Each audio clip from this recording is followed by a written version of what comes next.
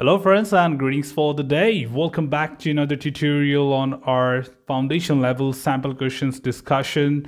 We are still in chapter 4 talking about several questions which can be expected from this chapter, and we'll be continuing ahead to look forward to some more questions to add more value in our understanding to tackle the chapter 4 questions, as it is the most crucial part of our entire syllabus, where we have 11 questions coming up only from this particular chapter. So let's look into the next question for today, which is question number 27.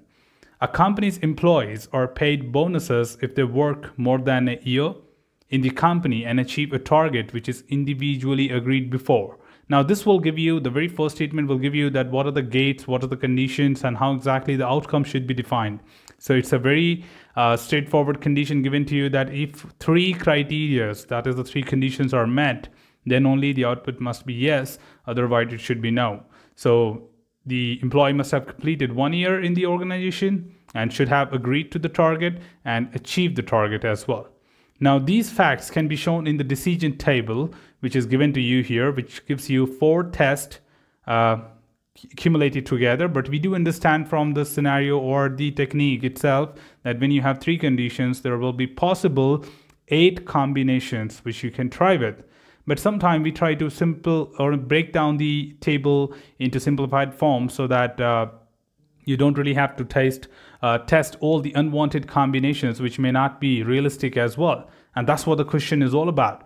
So which of the following test case, which is given in the option, represents a situation that can happen in the real life and is missing in the above decision table? So more importantly, what we are trying to understand here is that when we tried shrinking this table from the 8 combinations to 4, is there anything which is critical which we are missing in the table? And the options will here help you to answer the question. The question alone cannot help you to get the right answer. You need to be driven by the option in such questions where they clearly say that which one of the given option is meeting the expectation of making sure that the situation can happen in real life and is not included. So don't go by the question here, straightforward look into the options and analyze that whether this is one of the situation which can happen in real life and is not included in the table. Right? Sometimes those scenarios which are given to you can be included already in the table just to trick you around. So make sure that you put your effort in the options, cross-check back with the table provided to you, and then come up with your conclusion. But at the same time, you are supposed to understand if the gates are met. That means agreed and achieved with 1 year of experience. So let's look at the option A. Option A says condition 1 is yes, condition 2 is no, condition 3 is yes, and action is no, which means that the employee says he has 1 year of employment. Condition 2, which is agreed target, no, and says achieve the target, yes. Of course, the bonus will not be there, but this is unrealistic situation. That means if somebody says that I did not participate in a competition and I won the competition, that's completely unrealistic. You would have fulfilled the criteria of participation, but you did not participate in it, and you claim that you won the event or whatsoever it is. So that's completely unrealistic. So judge yourself, simplify the scenario into more layman level to get the right help. Let's look at option B. Condition 1 is yes, condition 2 yes, condition 3 no, and the action is yes.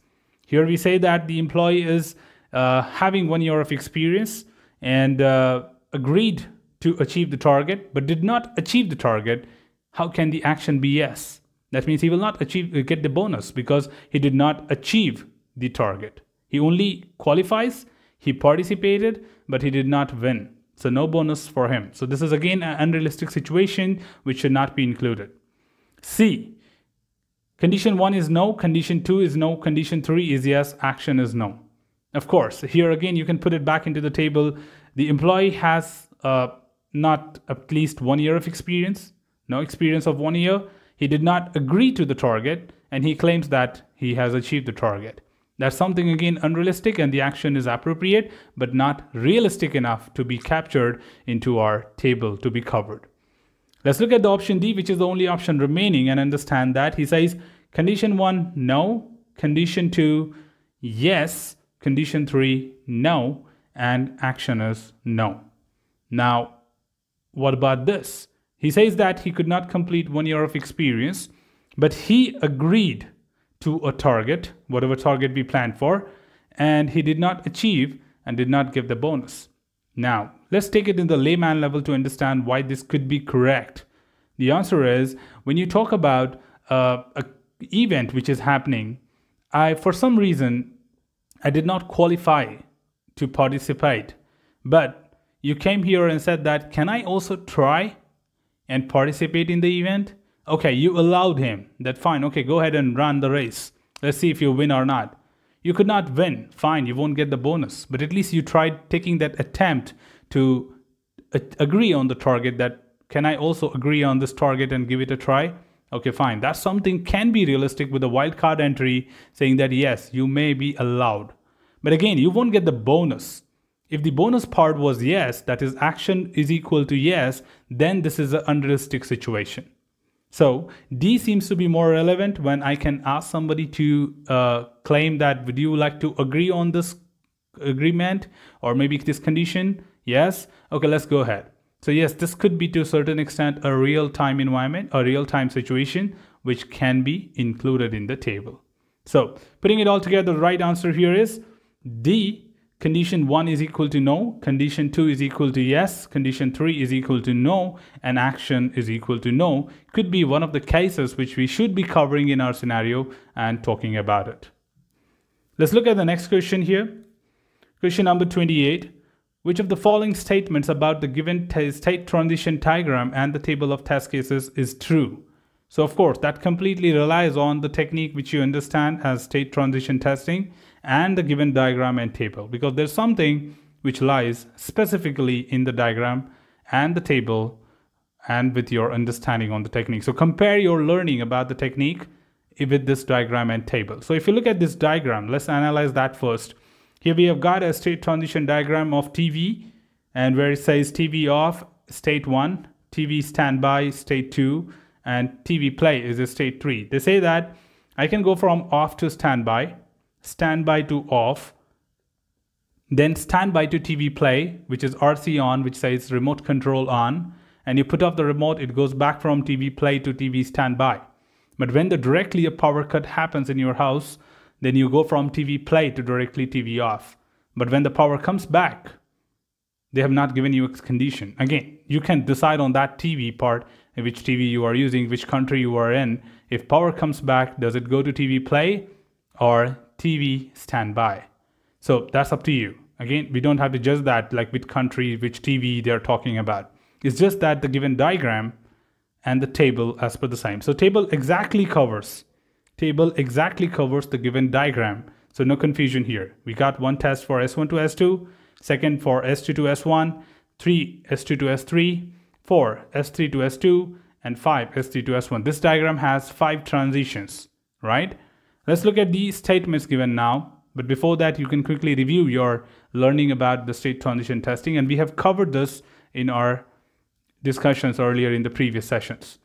So A, the given test cases cover both valid and invalid transitions in the state transition diagram? No. The invalids are never represented as a part of state transition diagram, because if we represent it, then it becomes valid. So that's absolutely not true. B, the given test cases represent all possible valid transitions in the state transition diagram. Yes, one of the properties of our state transition testing is that it always represents only valid transitions in the diagram. But let's confirm with the other two options. Option C says the given test cases represent some of the valid transitions in the state transition diagram. No, it represents all of them. And D, the given test cases represent pair of transitions in the state transition diagram. No, the pair between S1 and S3 is missing. Okay, S1 and S3, the pair is missing. There's only one transition, one-way communication. So there's no pair there. So that's also not correct. So I think we got the straightforward understanding from the properties, from the learning of state transition diagram. The right answer is B, the test case represents all possible valid transitions in the state transition diagram, which is one of the properties of state transition testing.